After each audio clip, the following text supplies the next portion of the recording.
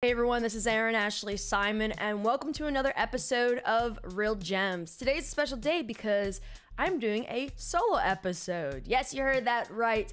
I hope you enjoy because we're going to be diving into the world of content creators and podcasts. Live streamers and content creators are making more efforts to start podcasts. At this point, your favorite creator, your favorite creative, streamer, gaming content creator either has a podcast or has been on one or is seriously getting themselves behind the mic in a different way. The landscape for content is drastically changing and has been within the last 3 years due to the pandemic. It's created a boom for live streaming content. Since then, it's pretty much been dying down and it's been making way for other kinds of long form content like podcasts to become the dominant long form piece of content for platforms. Also, I've been enjoying some podcasts as well. Various different people can connect with podcasts in different ways. If I'm doing a long drive, I love listening to podcasts like Us Costa Ristas. I listen to Lore as well as Radiolab. And there's pleasure in listening to podcasts as well as doing them. It creates a platform for creatives to show a different side of themselves, like Pokimane and what she's doing. She has a new podcast out called Don't Tell Anyone, and it's just one of the growing lists of streamer-run shows that we'll be seeing more in the future. So why is that? Well, because the numbers behind live streaming are not what they used to be, and also brands are moving away from live streaming because it's an environment that is harder for them to control when it comes to brand safety and brand risks. But regardless, streamers need to diversify their content, and that's been a constant part of the evolution of being a content creator. The major advice that has been largely said is discoverable content. Make discoverable content on other platforms like YouTube and IG and TikTok and so forth. So why are we seeing this shift to podcasts and different kinds of long form content? Well, that's because the numbers behind live streaming are not what they used to be. Streamers need to diversify their content, and that's been a constant part of the evolution of being a content creator. The major advice that they've gotten is make more discoverable content on YouTube and TikTok and IG and whatever other platforms that works to what they need. The problem is that the more dedicated streamers have basically largely run into is that by doing these live streaming, it takes up and eats up a lot of their time being live. This ultimately eats their revenue. If they haven't perfected the YouTube game or built teams to help them make content on a consistent basis, the trade-off doesn't make sense for some of the top creators who have benefited from marathon-like approach to streaming. But the attitude has since changed, especially with the times. I mean, now it's so rare to find a streamer that solely just focuses in on streaming just to make money. And two things have largely sped up that process. One, Twitch, the market leader in the live stream space, has seen viewership declining over the past years and has made big changes to its revenue splits. There's also been a perceived decline in exclusivity deals, especially with Twitch now allowing co-streaming to its competitors like YouTube, Kick, and TikTok. I mean, look, Twitch viewership have declined almost 10% in the past years as rivals are coming up. The discoverability on these platforms are making it very hard for other people to come into this new environment, unless they're doing something totally different or eccentric and wild and just outside the box. The rise in the podcast content across the internet we're seeing the rise in the podcast content world across the internet because short form is helping to push that. Yes, short form may be leading the pack in terms of content that you're gonna see more consistently, but long form is how you build brand affinity and how your fans become loyal to you and adore you. And you're not going to be able to escape podcasts today. I know some people are like, oh my God, anyone can make a podcast. We're seeing all these podcast bros out here. I get it. But we're seeing a lot more podcasts because there's a lot of versatility that comes to this kind of content form.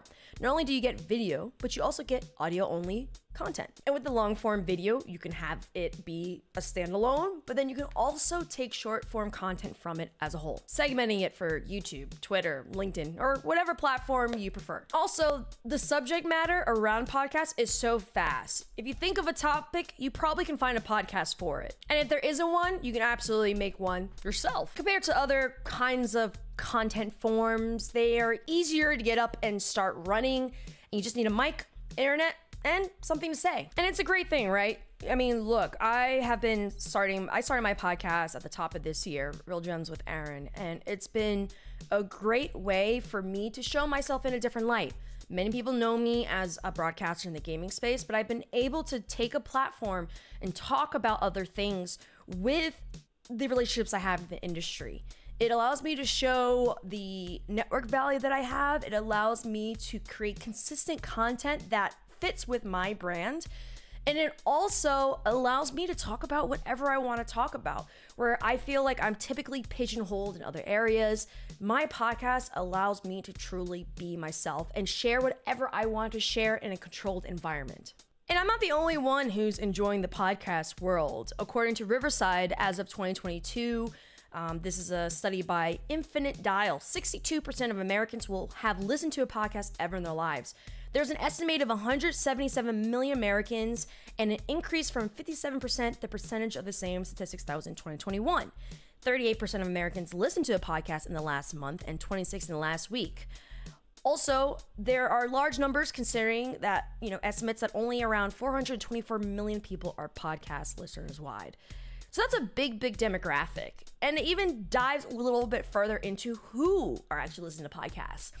50% of monthly US podcast listeners are aged between 12 and 34. 43% between 35 and 54 years old, and 22 are aged over 55. This is actually a great way for you to get a younger demographic. I've noticed through my podcast that yes, even though my audience typically scales towards being millennials, which of course I'm a millennial myself, it's also been targeting a lot of younger individuals as well. I feel like when it comes to content, podcasts are one of the best ways to target a wider range of a demographic. In gaming, right? Typically, certain gaming content will be hyper-focused in on a younger demographic. Podcasts are one of the very few content that you can hit across the board. You can have an audience member who is 15 years old, and you can have an audience member that is 55 years old. That it's very hard and rare to do with having such a vast audience group. Also, you can increase things internationally, domestically, and so forth. But that's also because people who listen to podcasts actually listen to it very frequently. 26% of Americans who listen to podcasts in the last week listen to an average of 8 podcasts throughout the week. In 2019, a report revealed that 22% of podcast fans listen to over 22 hours of podcasts a week. The same report revealed that 35% listen to more than 10 different shows per month. That just shows you that there's a seat at the table for everyone in the podcast world. I mean, that's crazy how there's more than 400 million podcast listeners who are tuning into the content, and how there are over 2 million independent podcasts with tens of millions of episodes. And so you do have the ability to gain an audience. Now, I know people are always like, oh, oversaturation, everyone's trying to become a creator. Yes, the creator economy is changing and evolving, and it's becoming a profession that more people are respecting. So you're going to see more people who are going to get into the space because of technology and tools that have made it easier. We also are having conversations about how AI mechanics and tools and machine learning may help with that progress. But it doesn't mean that the best won't go to the top. Now, granted, there are going to be some problematic podcasts and content that do rise to the top, like in any content form. But also, the cream always rises to the top. And also, it's interesting that how podcasts are more popular in the United States, which lays claim to the most podcast listeners in the world, over 100 million. That means you have a wider audience that you can appeal towards, right? And it goes back to what I said. If you start as a specific creator, whether it's a comedian or a gamer, you're going to have a specific demographic, but a podcast will allow you to tap into areas and spaces that you have not before. So, how are current content different from podcasts? If you're familiar with live streaming, you may already be thinking, well, how is this so different from podcasts? Because I feel like podcasts do have that live component very similar to live streaming. And don't they already kind of have their own podcast with their own streams? Well, yes and no. A big part of streaming is expressing your thoughts over a course of a long period, but the direct real-time engagement is the most important part when it comes to you live streaming towards an audience. And it brings a nuance to the situation that you typically don't get when it comes to certain content pieces that are typically taped to live, which is you record it and then you make it go live. They're taking questions, they're interacting with chat and building all these elements together in a very cohesive manner. Not to mention the performance part, right? Of being on camera, being live, being energetic when you have people watching you for hours upon hours. It's a thought that Pokimane expressed in the beginning of her podcast, saying it's hard to discuss these things on stream, referring to past experiences in her career as a streamer. Whether it's not the right audience or when you're live streaming, you're at risk of being clipped out of context. There's this pressure of people responding. This immediate feedback loop of what people think about what you're saying right now, even before you finish a coherent thought. I mean, honestly, Pokimane, I'm sorry that you went through that, but I have to say, no matter what, you're always gonna get clipped out of context. That's just the internet, and that's just social media. But she's right. In podcasts, you're able to control your narrative and control your thoughts a lot better than you maybe can in a live stream. And I understand that completely. I used to do podcasts before this podcast I have of my own, and we've had live stream moments. We've had moments where even when we had an important thought or we had an argument that was backed up by facts, backed up by substantial feelings and sentiments, people are going to still get upset, and people are going to still take it out of context. People don't always like hearing other opinions because it sometimes will go against what they believe in, or maybe they project their own feelings and thoughts onto this, whoever's speaking, because that's just how social media and life is. But I do agree on the fact that you are able to develop your thoughts in a more thorough way and plan for your thoughts in a more thorough way. And if there's something that you don't like, or maybe the context you're adding to the conversation, you could have done a better job, you can always record it. That's the benefit of a podcast versus a live stream. Now, for those who are newer to Twitch streamers and this whole world, they are not strangers to podcasts. Many have done podcasts before, just not in the form that you all traditionally have seen. Streamers usually have gotten together in Discord calls from separate locations all around the world, all around the country, with multiple streamers gathering to speak on topics.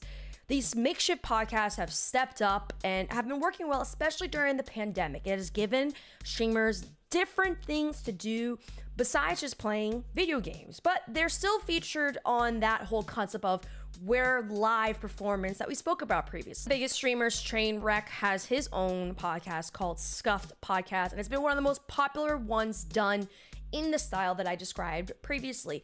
Usually it's categorized by having multiple Twitch and YouTube streamers that are brought together and they're speaking over Discord rather than a consistent cast of hosts with different guests.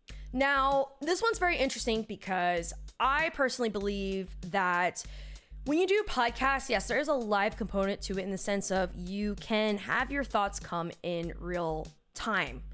But I also think it's best to produce it as a show. I think sometimes people think that podcasts are very easy in the sense that you just go and record. And yes, in some instances it is, but it's a show. There are important elements of production, pre-production, planning that goes into making sure that you put out the best product that you can. So I think that it's great that you can see these live streamers are able to have these live moments in the podcast. I still believe that having the pre-production planning process is the best way to make your podcast be effective and include context versus just having a bunch of people just screaming and yelling at each other, which can happen. So this kind of collaborative content in general has always been part of the live streaming communities, but what has changed is the scale of these types of events and content. Games like Among Us were very strong during the pandemic. Time, and streamers like Ludwig, Heisanot, and others have been consistently pushing the envelope when it comes to live streaming and also utilizing these games for content purposes. Bringing streamers into IRL or into different situations like award shows, game shows, events, and more has become a big part of them differentiating, has become a bigger part of how they differentiate their content. So it's not surprised that upping the quality of their podcasts to reach higher standards has become a big part of the live streaming world, and they now have sets, they have better audio, better video equipment, lighting, producers, and more to add better production values to their shows. And this is very much in line with the rest of the podcast world that we're seeing that has been constantly trying to find ways to differentiate themselves in a crowded market. But it goes back to the overall concept. It's start with what you have, and that's one of the best value points that you can take away from live streamers. They typically will start with whatever equipment they have. They will live stream and start with what they have and build upon it. That's what we're going to see with some of the best podcasts. They may start with simple concepts, but they will evolve into their own shows and their own concepts over time. Even though we've seen the decline of sponsorships and partnerships in the podcast space, one perfect example is that Spotify lost $1 billion betting on the podcast world, and they essentially view that as a fail. But I don't. I think that the podcast world is just getting started and it is growing. And the way that people are consuming it is not just in audio form. And I think that's where Spotify messed up. If you see, some of the biggest TikTok platforms are podcasts themselves. Some of the best YouTube channels are podcast-esque shows. Some of the most clipped out moments on Twitter are podcasts. So I think where a lot of people have failed to recognize is podcasts are not just consumed in audio form. It's consumed in every content form possible, making it easier for people to find your podcast and to listen to it anywhere, everywhere, and at any time. And with that, I hope you all continue to listen to Real Gems with Erin, not only with guests, but also my solo episodes as well. Let me know what your thoughts are, and if you enjoyed this unique special solo episode, make sure you give that sub, give that like, and I cannot wait to talk more about the life and journey of a creator and the pivots that we all make. Once again, my name is Erin Ashley Simon, and I'll see you all in the next episode.